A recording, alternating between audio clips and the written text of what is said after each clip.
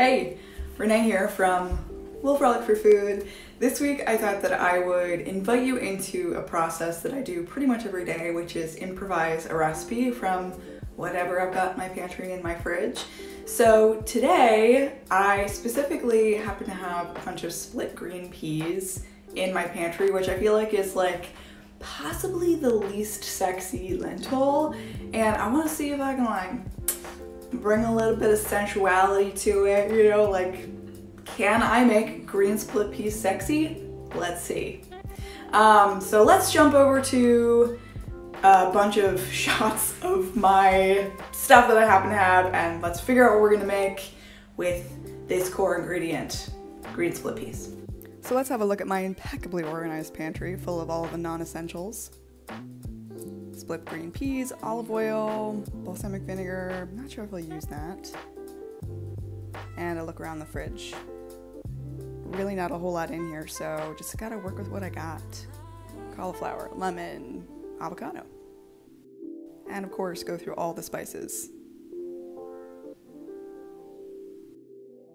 So, what I've come up with here after foraging through my pantry and my fridge is that I'm gonna do a split pea soup. Okay, I know it's hard to do anything with split peas besides soup because they just turn into mush. But it's gonna be like bright and spicy, and it's gonna have some kick to it, and it's just gonna feel a lot more alive than most of the split green pea soups that I've seen on the internet and also throughout my life. So we're gonna use cauliflower and some sweet potatoes, so just like half of a raw sweet potato I had hanging around, onion and garlic, and we'll put some lemon in there. We'll top it with this avocado. It's just half an avocado I had laying around, and we're gonna add sun-dried tomatoes to it as well, just to give it a little bit of that extra like umami kick situation. We're gonna cook it in vegetable broth, which I have somewhere around here, and some cashew butter is gonna give it a little bit of creaminess. Sounds weird? Is not. Is awesome. Trust.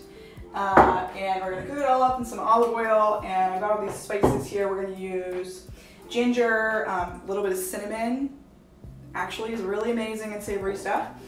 Smoked paprika, cayenne, it just really brings this brightness to it. And then some cumin. And I may or may not use this hot smoky chili pepper. I remember it being really, really spicy, so I like spicy, but I don't know if I want to go there with it. So we'll see how it goes, how it flows.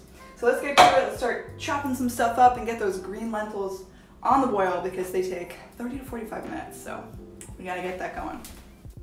Chopping up the onion and then giving that garlic a mince. Add some olive oil to my pot. And then I'm gonna add the onion in. It's nice and hot, as you can see. Give it a stir, and I just want it to brown a bit, and then I add my garlic. Chopping up my cauliflower, I'm just gonna use half of it here and give it a rough chop. And then I'll add my split green peas to the pot. Vegetable broth, I end up using about 3-4 cups of this, and then the rest I top off with water. So it's about 8 cups total. And then a rough chop on some sweet potato.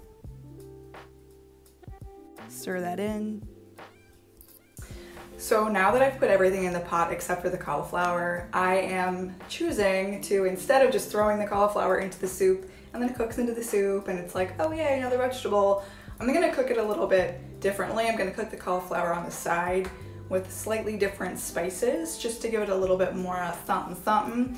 So we can maybe get some crispy blackened bits on the cauliflower, and we can just kind of put that on top of the soup at the end, and I think that'll be a little bit more rich and interesting. So I'm definitely gonna be using some lemon and a lot of pepper on the cauliflower, just like super simple. Cook it in olive oil until it's nice and soft and got those crisp edges.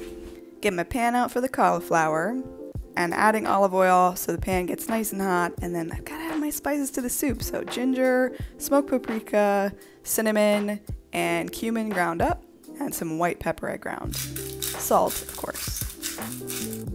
Stir it on up and let that go and do its thing. Put the top on, and then cauliflower into the pan. Give it a little shake up.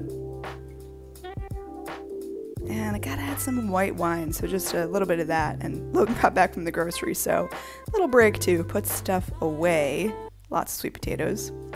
Checking on the cauliflower, it's starting to look good. Just giving it a stir, getting a little bit of brown. And then I'm gonna add a bunch of lemon juice to it. So just half a lemon, some nutritional yeast, garlic pepper, cayenne, and another good stir. Tabasco. It's starting to look good. And sun-dried tomatoes going into this soup. Remember I talked about that cashew butter? This is that moment of truth going in. And then I add a whole lemon, so juice of an entire lemon going into the pot. It's gonna make it really nice and tangy. Glass of wine, of course, and then just testing it out, seeing where we're at. Seems to be doing good. So this is about 30-45 minutes in, and it's all looking pretty much done. So I'm serving it up, nice and steamy. Just taking a ladle, pouring it in. You can see those split green peas have maintained most of their shape, which is exactly what we want. Added some crunchy tortilla chips on top, and then just topping it with the crispy cauliflower. Add some parsley, and I'm pretty sure this is a home run.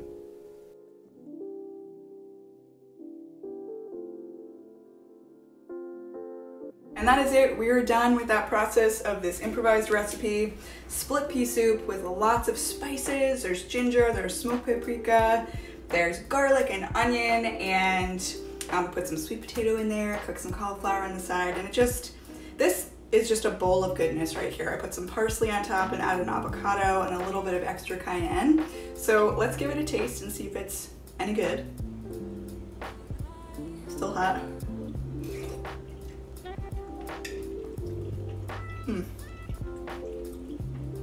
See, this is so good and so rich and full of savory flavor. The sun-dried tomato really gives it that extra edge. And I add some nutritional yeast to the cauliflower as well, so that's also quite savory.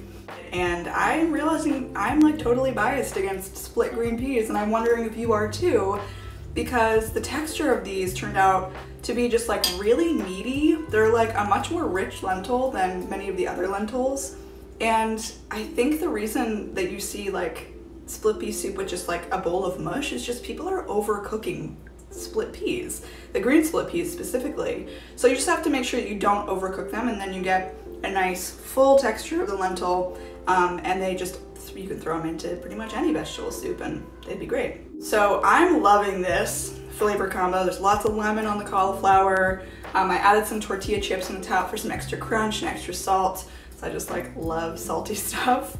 And this is just fantastic. I'm gonna take another bite.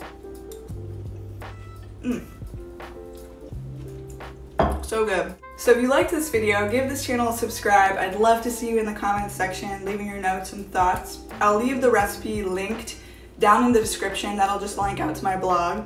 And there'll be just like a really simple version of the recipe on my blog. And I hope that you stick around in this kind of community, and I will see you all next time. Bye.